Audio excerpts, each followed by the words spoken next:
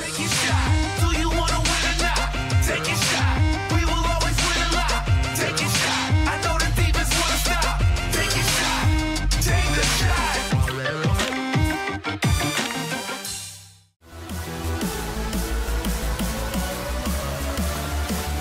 Hi everybody, and welcome again to ZCode Sports System. Here we developed automated systems to help you win big every time. It doesn't matter what sport you're betting on, we've got you covered. Before we get into some NFL action for Week 16, I want to invite you to join so you'll have access to the VIP Club section, which has all the tools to help you make your picks. Alright, so we're getting down towards the end of the season, and there's still plenty of important games on the schedule. We're going to take a look at 4 of them, all involving NFC East teams. All 4 of those teams have a chance to make the playoffs. 2 of them already have. So let's take a look at some of those games. As we'll scroll down through the list, you see it's a full slate of games, so you can take a look at any of these that you like. But I've specifically focused on 4 matchups, and we will see the first one soon.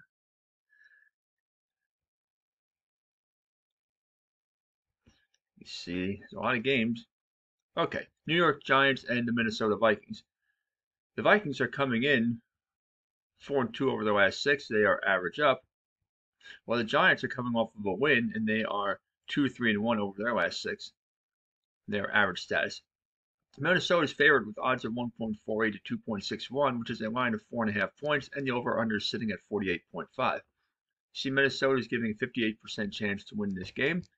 Vikings still have a chance at the #1 seed, although a lot of things have to go right. Philadelphia has to lose, Minnesota has to win, things of that nature, because Philadelphia has a tiebreaker over Minnesota. But they still have a lot to play for. The Vikings, in the score prediction, 36, and the Giants 20, with 55% level of confidence in the prediction. If you look at the over/under, you see that the 2 teams have been combined in games over the line in, let's see, it looks like 9 out of the last 12, so it's a good chance that this will be a higher scoring game.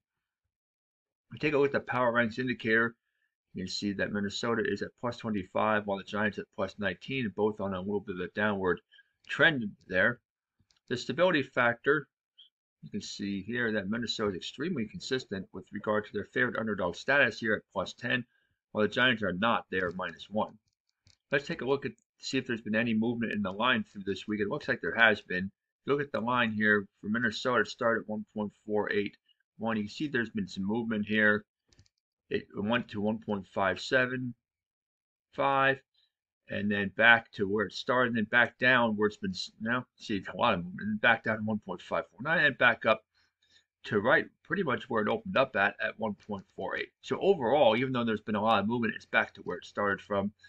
So if you look at the overall picture of this game, I think that Minnesota will cover this game, and I think they will win in a game going over the line.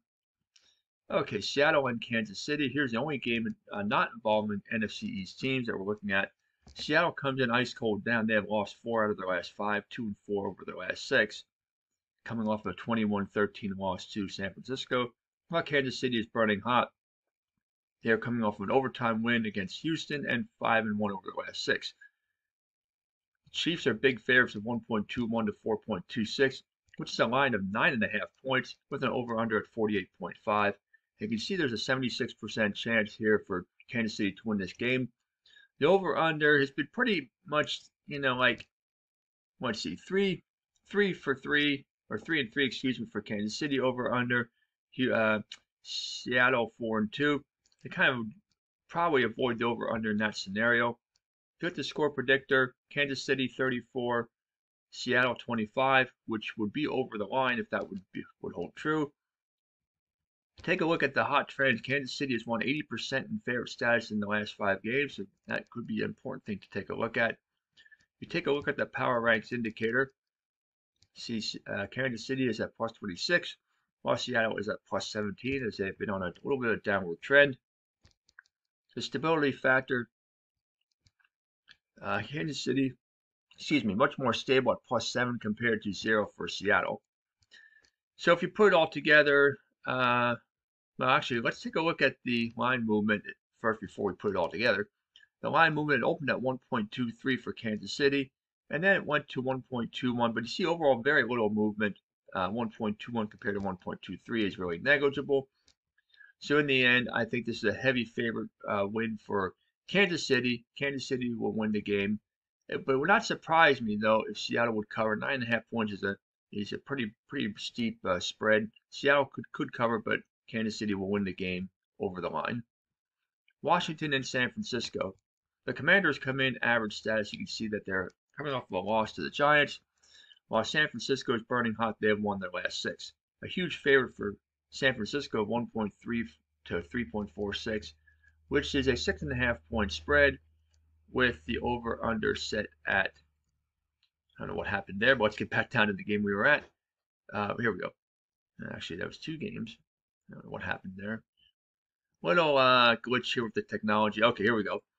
And the over-under is set at 37.5 for this game. San Francisco has a 71% chance of winning this contest. Let's take a look at some other things here. The score predictor, San Francisco 35-19, with a good percentage of the confidence of 76.1%. But take a look at this. The Commanders have covered the spread in 80% in their last 5 games as an underdog. And San Francisco has 100% in their favorites in the last 5 games. On the Power Ranks indicator, you see both teams on the upward trend. San Francisco at 27, Washington at 24. The volatility oscillator, you can see here that San Francisco is at +6, Washington is at 0, which means the 49ers have been a bit more consistent with regard to their favorite underdog status. So in the end, I like the 49ers to win and the Commanders to cover, but I would pass on the over-under in this one. The final game we want to look at is Philadelphia Eagles and Dallas Cowboys. The Eagles come in at 13-1, but you can see that they are a 5.5 point underdog in Dallas. Dallas has a 1.41 to 2.868 favorite in the odds, and this is largely due to the fact that Jalen Hurts will not play in this game. So that gives Dallas a 52% chance of winning to 48%. And also, the Eagles only need a combination of 1 win of their own or 1 Dallas loss to wrap up everything. So the game is not as vitally important for the Eagles. Dallas will be a bit more desperate to get this one. If you look at the over-under lately, Dallas has been involved in games over the line, as has Philadelphia. So expect a higher scoring game. You would think normally, but Dallas 33, Philadelphia 25. Confidence in prediction is 71%. If you look at this here, Philadelphia is at +30, while Dallas at +28 on the Power Ranks indicator. The volatility oscillator, Philadelphia is extremely stable at +12 compared to +3 for Dallas. And if you look at the line, it will not surprise you to see the big change in the line right here. You see the big change in the line. It opened at 1.8, and now Dallas was a slight favorite at home to start, but now they're a bigger favorite ever since it came out that Hurts will not be playing. So in the end, I think Dallas probably will win this game at home, but Philadelphia will control the ball on the ground to keep it close. I think it'll be a lower scoring game. Philadelphia could surprise. I think they will cover. Not necessarily saying they will win, but I think they can cover this game in a lower scoring game under the line. So there you have it. Those are the games for this week. Happy betting, happy holidays, and we will see you next time.